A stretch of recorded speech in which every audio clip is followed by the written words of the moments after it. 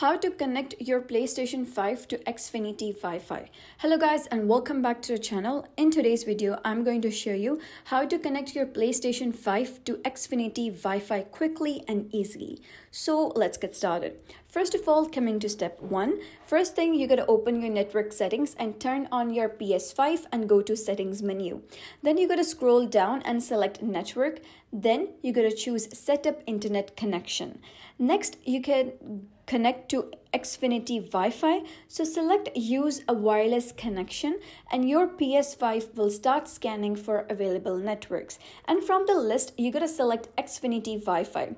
Now for step 3, you gotta authenticate the connection. If prompted, enter your Xfinity Wi-Fi password. In some cases, Xfinity requires you to sign in through a web page. So if this happens, open the PS5's built-in browser, log in with your Xfinity credentials or activate the connection using Xfinity app on your phone.